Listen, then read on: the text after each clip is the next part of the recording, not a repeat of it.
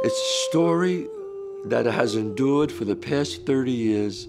It's about family, loyalty, friendship, and the triumph of spirit. And the saddest thing in life is wasted talent. Don't waste yours. Hi, I'm Robert De Niro, and we look forward to bringing Bronx Tale to your theater. So many people are familiar with the film, which is dark and gritty and uplifting and moving. And the show does all of those things, but also adds fantastic music. Is this like a gangster tale? No, it's not. It's a family. It's about my father, Lorenzo, who was a bus driver, my mother, Rosina.